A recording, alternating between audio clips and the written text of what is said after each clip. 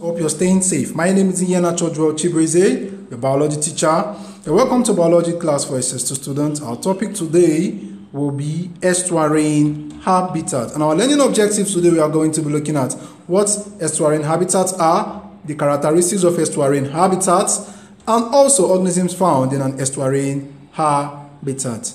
Now, estuarine habitat is a body of water formed at the coast as a result of the action of tide, which means salt water from sea with fresh water from the land. So that means the estuarine habitat is a mixture of salt water from the marine habitat and fresh water from the freshwater habitat.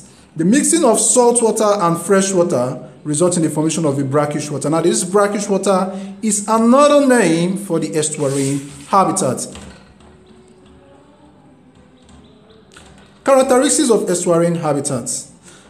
Number one, fluctuation in salinity. That means the salt concentration is not stable. It changes as a result of rainfall. That means salinity fluctuates in these habitats. Salinity is lower at the mouth of a river and gets higher towards the sea. Salinity is also affected by season. While rainy season reduces salinity due to addition of fresh water, dry season increases it. Turbidity. Turbidity of estuarine habitat increases especially during the rainy season when lots of debris is brought down by rivers to the habitat.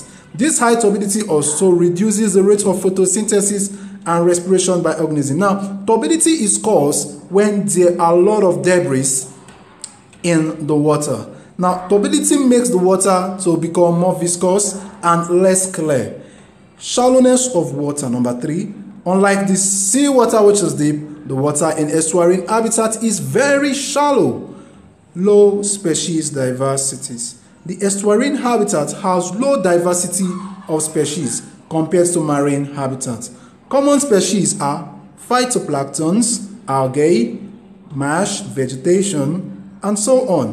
While animal species are crabs, oysters, lobsters, and fishes. So that's to tell you that the number of organisms in the estuarine habitat is not much compared to the marine habitats.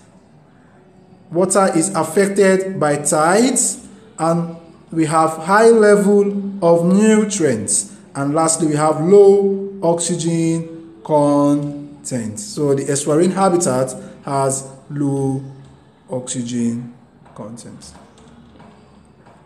Types of estuarine habitats. Estuary is found on the following bodies of water. We have delta is an example. Now, what is a delta? A delta is a river, is where a river divides into many channels before entry into the ocean. So, a delta is where a river divides into many channels before it enters into the sea or ocean. So remember, the estuarine habitat is like a habitat that connects the freshwater habitat to the marine habitat. So the channel where the river divides into many channels before entry into the sea or ocean is called a delta. A lagoon. A lagoon is a body of water that enters into the land through a canal and therefore has the opportunity of mixing with freshwater from rivers and stream. A bay. All right. Bay is a little or small portion of the sea. Take note, a bay is a little or small portion of the sea water which enters into the land and mixes up with fresh water. So a bay is an extension of the sea. All right. It should be noted that a lagoon is bigger than a bay, and it may be long enough to join the sea at another end, while bay is very small and not long enough to rejoin the sea in another land. Now, this is a delta. Remember, a delta is a water where river cuts into many channels. So this is a delta. This is a delta also. Now let's look at a bay. Now, this is a bay. You can see the bay is an extension of the sea. All right. So it is a little water that extends from the sea to the land. So actually, when you go to the beach side and then you would see a particular section where we have little accumulation of water. Now that place is called a bay. If you look here, this is the sea. Now this is the bay. All right, this is a lagoon. All right, so here is a lagoon. We have a lagoon here. Now that brings us to the assignment.